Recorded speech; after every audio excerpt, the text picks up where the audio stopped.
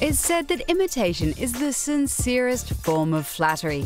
But the games on this list take it way too far. Here are 4 completely shameless game rip-offs.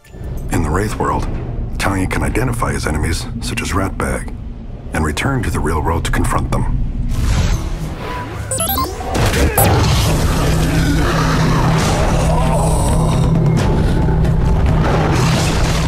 God of War doesn't have a monopoly on mythological monster slaying, and many games have borrowed elements from its combat style.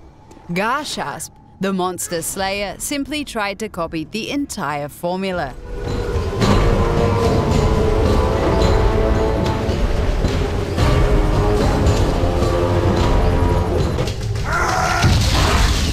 The only thing they did was switching out Greek for Persian mythology.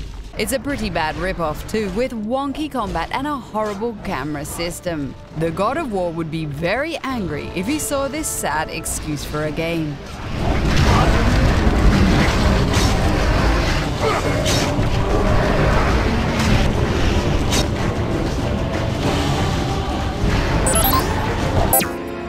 How'd you manage to track them down?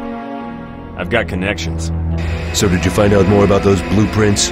Nothing more than what was officially stated by Octolab. It's very common for shooters to borrow elements from each other, but the PC game Chrome desperately tried to be like Halo. The weapons, levels, and even the music clearly drew design cues from Bungie's successful shooter. Are you with me? What do you think? I'm inside. There's a control room on the 2nd level. The terrible shooting, poorly scripted levels, and drab graphics made sure this game didn't even deserve to be in the same galaxy as Halo. A gold edition of the game was later released under the title Advanced Battlegrounds: The Future of Combat, shamelessly trying to put one over on less savvy gamers.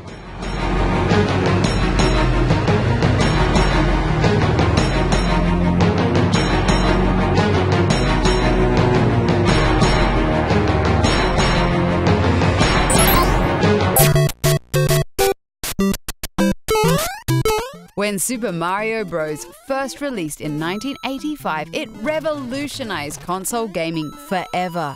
So with PC gamers eager for their own Mario game, it seemed obvious that someone would eventually come along with a simple clone. That clone came in the form of the great Garshasp sisters.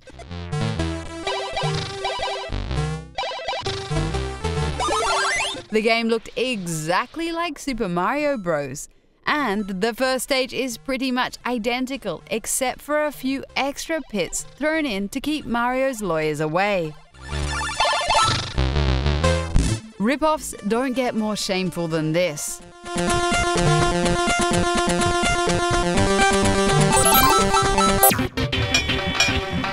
Whatever. The Simpsons are the worst offenders in the rip-off department. They ripped off the Tony Hawk series with a game simply called The Simpsons Skateboarding.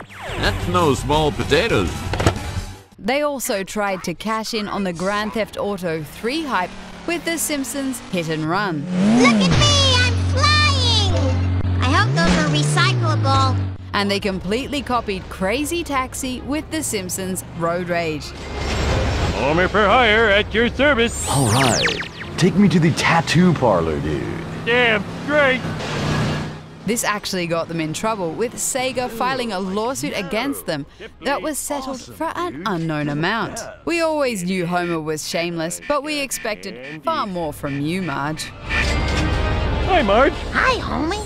I brought you some pork chops for later. Damn straight. Thank heaven someone finally stopped. Thank you. Nice riding with you.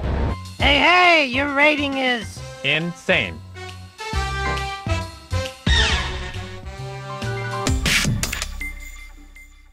Sorry.